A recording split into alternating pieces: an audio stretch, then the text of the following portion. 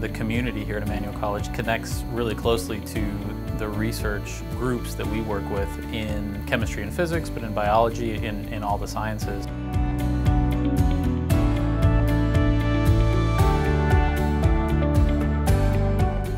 My particular research has to do with calcium phosphate materials, which are the materials that form our bones and teeth.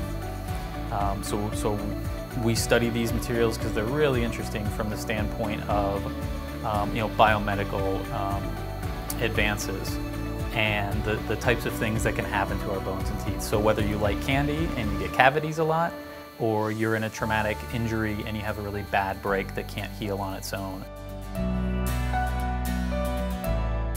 Students get really excited about these research projects and they engage in a way that's a little bit different than what you would do in a classroom, right? If you think about research, there's no grade and there's no assignment. And so it's really an opportunity for students to explore and feel okay with making mistakes and even failing, messing up an experiment. But there's a lot you can learn that way. And so when students get engaged in that way, there's really great things that they can do, and they could really take everything they learned in the classroom and put it to use in the lab.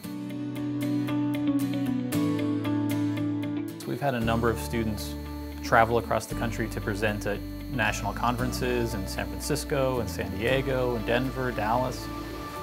We've had students publish in really very nice peer-reviewed journals in chemistry and in physics. And we've had support, we've had funding for this. In my own group and in some other groups in the chemistry and physics, we've had money from the National Science Foundation to support our research projects.